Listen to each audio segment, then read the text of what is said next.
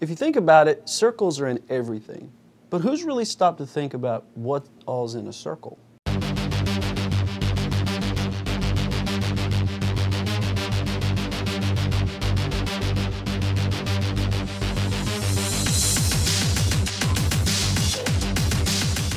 Welcome everyone to the Art Workshop. I'm your host Christopher Epling. Thanks so much for tuning in today, and as with the opening kind of suggested, we're talking about circles. Now, circles may or may not be an important part of your life. For most, they're not, but they're everywhere. So take this as a challenge one day as you're going about your daily activities.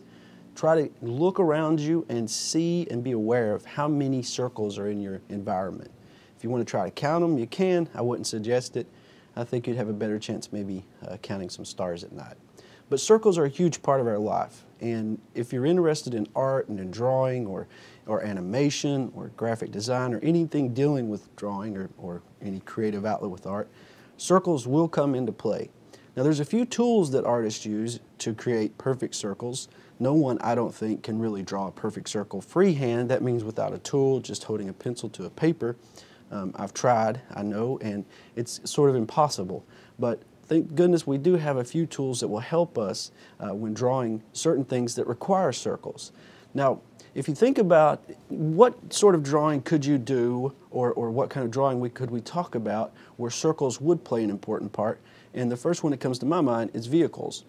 You have wheels, you have circles that make up the even the bearings and the spokes and everything inside of a wheel of a car. So let's incorporate that in today's drawing a little bit, which our subject is going to be a vehicle, but we're also going to be tying it in a little bit to the Hillbilly Day festivals that take place every year in Pike County here.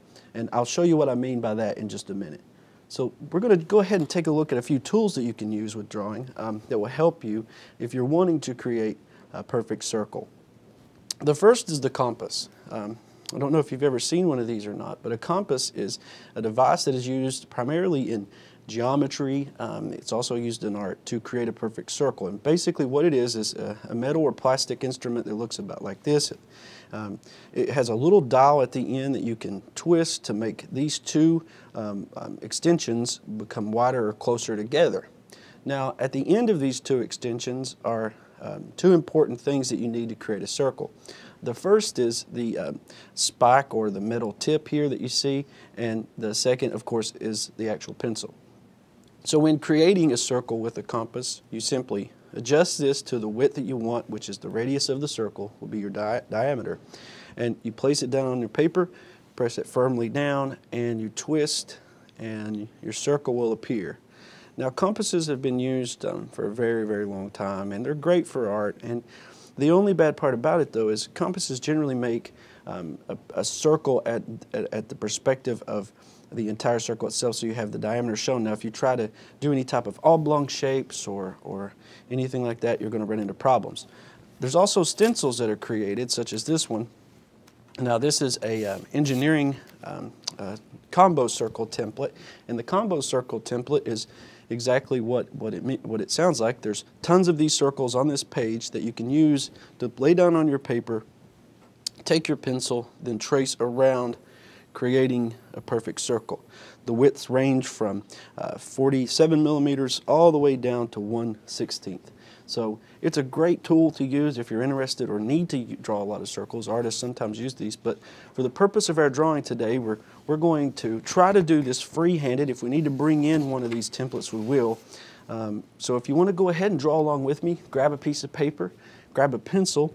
The topic of our drawing today, what we're going to be focusing on, is going to be what we call a hillbilly car. We see a lot of these in the parades around Pikeville whenever Hillbilly Days take place, and they're really fun. It's a festive atmosphere, and they're fun to look at, and they're entertaining. So today we're going to try to use circles incorporated into our drawing by drawing a hillbilly car, okay?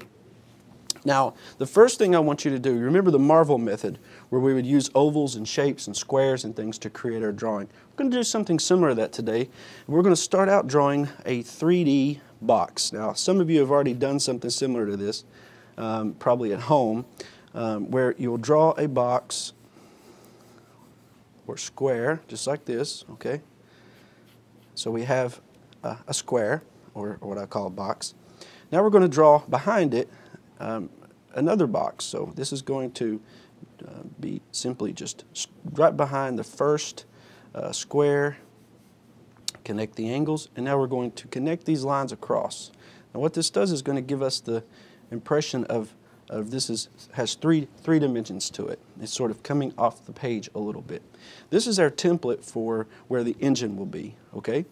Similar to the Marvel method of drawing a framework. Now we're going to go ahead and work on the next portion of the car, which is going to be the back. We're going to do the same thing. We're going to draw a square running in this angle. Now pay attention to how your angles form. You notice that these lines that I have on this box, they're all sort of freehand the best I can, running at the same angle, okay? And this is important. This gives us perspective. And you can use a ruler to establish a good line. It's important to always keep a good line whenever you're working towards drawing something with perspective, okay? Now this is not our actual drawing. This is just our template. This helps kind of give us a framework to go by. Now you can see this is at an angle, but we're going to use the same principle as we used with the first box, and we're going to connect these lines together. Now believe it or not, these two shapes that I've just drawn is all we need to create our hillbilly car. I'm going to be pressing down a little bit harder now on my pencil to kind of give you an idea of where these shapes are going to go, okay? So the first thing we're going to do, we're going to start at the front up here, and we're going to add, believe it or not, a rectangle right at the edge of this first square. Now the rectangle is set ever so lightly on the edge. Again, we're not doing anything right now that's too finished, as we call it. This is just laying out the general shapes. So we have another smaller rectangle right here, and now we're going to start to build a little bit of the actual finished piece to the car coming down this way, sort of like that, okay? Now here's where circles come into play. We're going to work on a headlight up here in the front. Now I could grab my helpful little graph here and kind of judge how big this headlight will be. And I think for the purpose of this I will go ahead and use it. You want to place your circle about halfway up the line and keep it over towards the edge just a little bit. So this is going to form one of our headlights right there. Now the second headlight we're going to leave off. We're not going to create a circle for it because that's going to be a lantern. It adds to the effect of the comical characterized hillbilly car, okay? So we have this piece here, which is the rectangle. We have this sloping down, and we're going to add a wheel. Now for the wheel, I'm not using the guide because this is actually at a little bit of an angle, and you'll notice what I'm doing here. There's a little bit of a slope to this. It's like I took a circle and I squeezed it just a little bit, okay? And this is going to be our first wheel, and we want to add another back here. Again, almost a little bit of a squeeze to your circle, okay? So now we have 1, 2, 3 circles. We need some back wheels here to show through, but we're going to wait on that for a second. Now let's go ahead now and work on our engine. You're going to come back up to the front right here, this first square, and what you're going to do is you're going to add some detail in. Leave the headlight alone for now. We're going to go ahead and follow our line that we made all the way up. Now here at the top, instead of following it straight across, we're going to arch it over to the next one, sort of like this right here, okay? Then bring it down again on this side. All right, at the top we're going to get our radiator cap, so just go ahead and draw a little oval here. All right, now let's add some more detail into our front piece here to our vehicle. We're going to draw 2 or 3 lines that form another box inside of that, and then with this we're going to put some lines, okay, for the air can get into the engine. Notice I'm not taking these lines all the way to the top here because I'm adding a band-aid, okay? You'll see a lot of these little effects and things on the cars if you ever come to Hillbilly Days in Pikeville. They're really fun and festive to look at, and tons of different things they add to it to give the effect of someone has just randomly took tons of different pieces of automobiles and appliances and everything else to form their hillbilly car. So we're going to finish now with the front piece, which is our engine, by following the back line back over to the back edge of the square and down again. So you can see how this is coming together a little bit now. we've got the two arches here that form the shape. It gives us dimension and perspective. Let's go back up to the headlight. You already have your circle, which is all you need, but you're going to draw another circle in the interior part of that. Then you're going to draw one line coming down on this edge. Okay? Start back at the top of the circle and slope in. So this gives the effect that the headlight is protruding from the side of the vehicle. Now, as I promised, over here we're going to be using a different type of shape to form a lantern. And back in the day, a long time ago, folks had to carry lanterns around. My grandfather tells me a story of his father having to go to the outhouse, and he was, in his older age, he was blind. And in order for him to find the outhouse, they ran a string attached to the back door out to the outhouse. And they kept a lantern in there, so it's kind of a funny story, I guess. So now we're going to draw, as you see, two rectangles. The first one you draw, and then you just simply bring a line back from this edge, and a straight line down. To form the lantern, we're going to add a little piece up here at the top, and then we're going to draw another rectangle inside. If you really start to pay attention to shapes everywhere you go, just in general, you're going to see just how many circles and rectangles are used to make up things in everyday life. There's tons of shapes. And the more that I got interested in art, the more I started paying attention to this. And we're going to add a little patch on the side of our vehicle here. Now, some of the vehicles you see, especially during the Pike County Hillbilly Day parade, are very detailed. We're going to keep ours a little simple just for the sake of the show time, okay? So now we're going to add an umbrella because, of course, our cars are convertible. We're going to bring it up, and then we're going to bend it, and now we're going to add the shapes of an umbrella. Now, to do that, you're just going to add these little waves that go across like that, and then bring these up to a middle and over down. Sort of looks like the top of an apple a little bit. Okay, so that's going to give us our umbrella. Okay, now we need a seat. Now for the seat, it's really simple. You're going to bring a line coming straight up here, over, down, and back in. So you see that's just a line here, it kind of arches there, straight down, and back in. Always following, like remember the first lines we made, the same angle. Okay, so now we're going to go ahead and add an armrest. The seat comes over, and let's go ahead and give it some lines coming down to show this is a seat. Okay. Now, we're ready now to start on the back of the vehicle. We're holding off on our circles here for our wheels for the last because we need to add another one right here. There's a few more details we want to put in. We're going to give the effect of there being boards nailed together to make up the bed of this truck. Now, in order to do that, you first have to start out giving yourself lines to go by. And what I do is I draw just straight lines going back, equal distance apart. You don't have to make them equal distance apart. For the purpose of this, we will. Now, in order to add the effect of wood, what we're going to do, we're going to start here on the main edge, and we're going to draw lines down connecting where we have our lines separating the large rectangle. And we have those now. And then we're going to add a couple more random lines, such as this. Kind of looks like brick in a way, but it's not. And we're going to now add some grains to the wood, lines, to give the effect that this is wood. At the end of this tutorial, what I'm going to do is I'm going to ink this entire piece, and I'll speed through that just to give you the idea of what it would look like for a finished piece. Okay, now we can start focusing on our wheels, the circles. Circles are very complex, but at the same time, if you overthink them, you're going to constantly find yourself in trouble trying to get the effect you want with art. We just want to follow the lines, kind of keep a somewhat of an equal distance line from this one to this one, the width of this interior circle. Now we'll go ahead and add the center circle where spokes will all come down to, and then we can start adding our spokes coming out from this inner circle to the edge of our larger circle. You can add as many as you want or as little as you want. Try to keep them uniform. What I mean by that is if you have one here, place one here. Try to do that. Symmetrical is the term we use in art. Now we're going to go ahead and add our back circle on. Follow the line that you made. Chances are you probably did not use a template. If you had of, what would happen is this circle would look like you were looking from the car from the side straight on. We're at an angle here looking at this car, so we want to have our circle, like I said, squeezed. Let's add the other circle in the middle. Add our spokes on.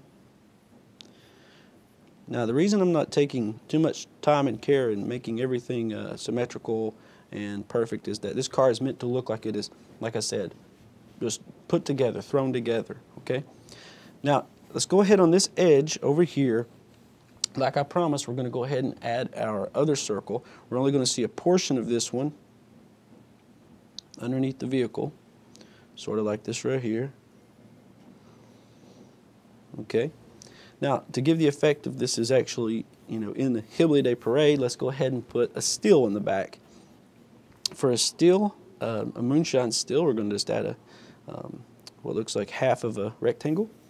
On the side of this, we'll put a little plate here. And you can add some bumper stickers, things that they've added on, maybe a road sign, other things that, might have been thrown together.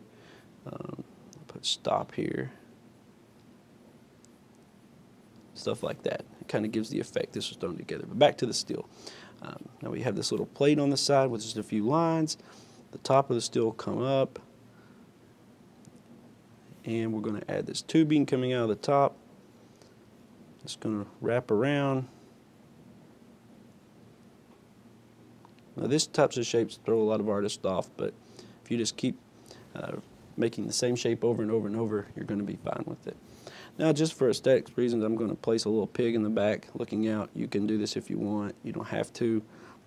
I'm just going to throw this in. It's going to be kind of fast, but hopefully you can follow along at home, okay? So this little pig guy's just looking out the back of the little car. There we go. I'll fill him in better later, okay? All right. So you can see how all these shapes came together to form the vehicle that we're working on. Circles are important, rectangles are important. I probably shouldn't have gave circles so much importance in this because rectangles are used just as much.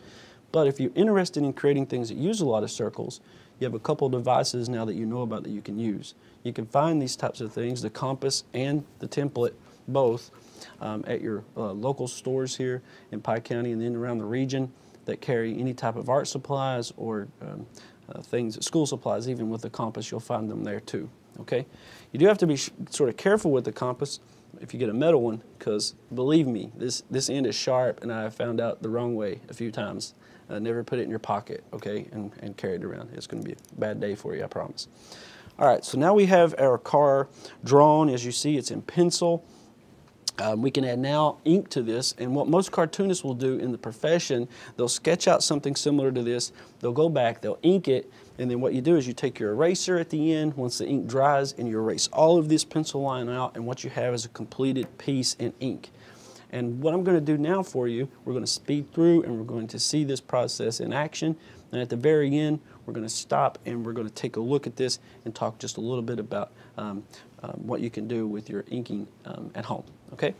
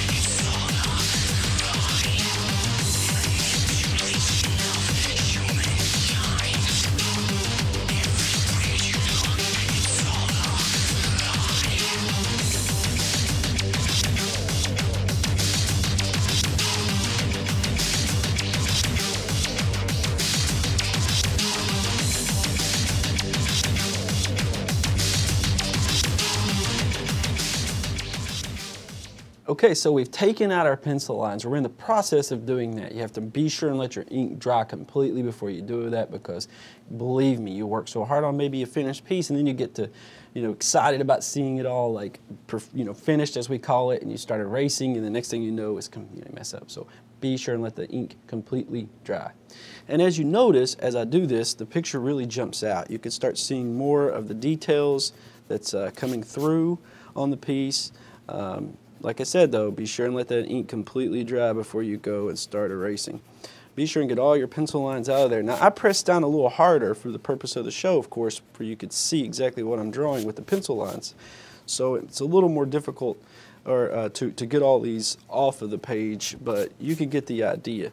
And once you do this, though, once you completely erase all your lines, and all you're left with is your ink drawing, you can see where things really maybe need a little bit more work or help. You can add a few more lines into your drawing, things of that nature. So this is just a really fun exercise. I hope you followed along with me and were able to put together something at home. It was a quick exercise, and so I really appreciate your time today in checking out the show. Those of you who maybe create something and you'd like to share it, that's a great idea, and I'd love to see your work. We'd love to show your work here on the art workshop. You can go to the holler.org, click on the art gallery, and send me a copy of your artwork, and I'll be sure to showcase it here on the show. So after we finish up, we're going to tailor it up a little bit here, what we call finishing, polishing the piece, and we can see how it all comes together. The pencil lines have all been erased, and what we're left with is an ink drawing.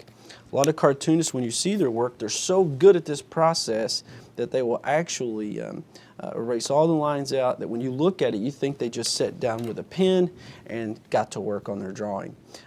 So you can do that with practice at home. You can get to the point where you're able to do that. Circles are absolutely everywhere, and we've used them today in our car to show you how they're used with wheels and vehicles and drawing vehicles. Remember the key steps that we talked about. You want to box out your drawing. Be sure and put some shapes, general shapes to go by. Those will help guide you. It's okay to put those in because you can erase down the road as you finish your piece. So thank you so much for visiting and spending time with us today. I hope you've enjoyed the show. I hope you've learned a little bit. And again, send me your artwork. I'd love to see what you come up with. And if you use circles especially, send those in to me, okay? Thank you so much, and as always, keep drawing.